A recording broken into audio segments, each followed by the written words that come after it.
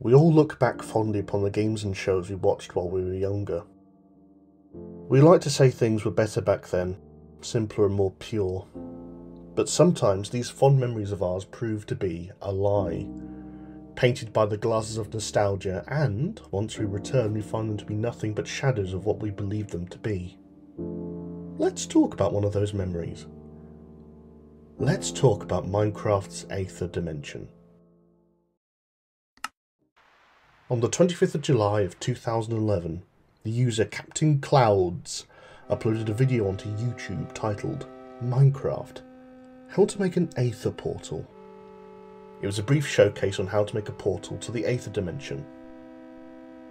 Making an Aether portal isn't very difficult. You simply build a portal frame out of glowstone blocks and flood the frame with water, and it will activate the portal. The portal itself had a very interesting design. Had the exact same shape as the Nether portal, but uses the bright, almost ethereal looking glowstone blocks instead of the heavy, dark obsidian, and uses water to activate instead of fire.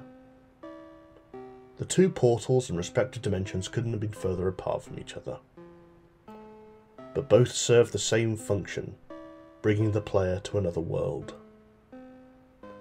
Once you go through the portal, the Aether awaits. A magical world of sky islands, clouds and heavenly creatures. Whereas the Nether is located below Minecraft's overworld like a fiery underworld, and is shaped like a cavernous hellscape, the Aether is located high above the surface of the earth and is like a heaven to the overworld. It has no ceiling, the ground is nowhere in sight. You are completely surrounded by the boundless sky. In the distance you can see sky islands holding temples, fantastical creatures soaring through the sky, and the infinite potential of the endless free sky around you. However, there is one thing about the Aether that sets it apart from the overworld or the Nether. You see, the Aether was a lie. It was never actually in Minecraft, or at least not in the base game. The Aether was a fan-made mod. Something you had to install manually on your PC to add to your game. In hindsight, it was obvious. The video says it's a mod in the description. The menu in the video is different and there are strange items on the player's hotbar. Maybe because information about the game was scarce back then, and because all of us were still innocent and foolish.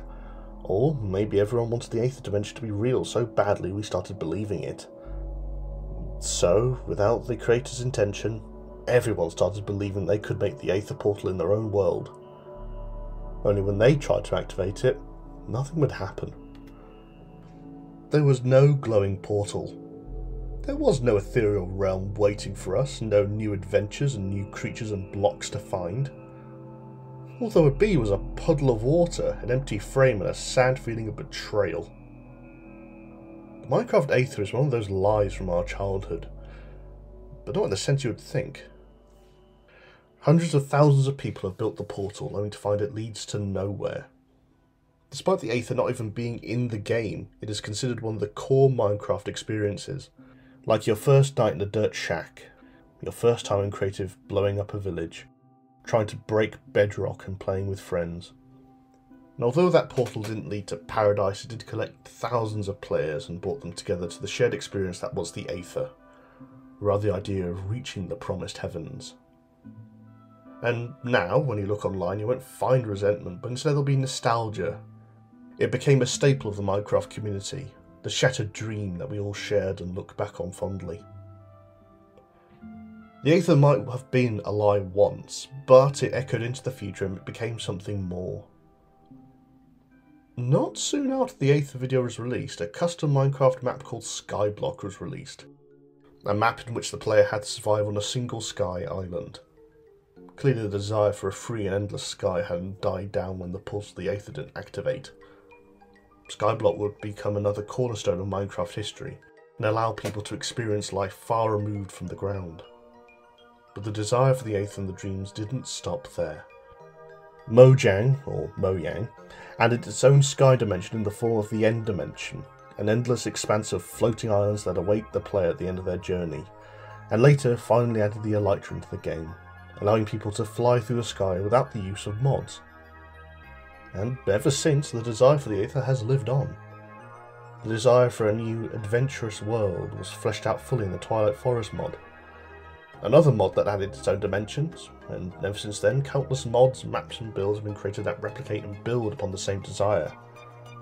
The desire for an exciting new world filled with adventure, mysteries and wonders, once lit by a broken portal. We've all grown up now, and so has the Aether. What started out as a video that broke all our hearts became something that we can now finally experience for ourselves. With the latest update, the Aether is available once again to everyone, and now we all know how to open the portal. Truly, the Aether is Minecraft's most beautiful lie.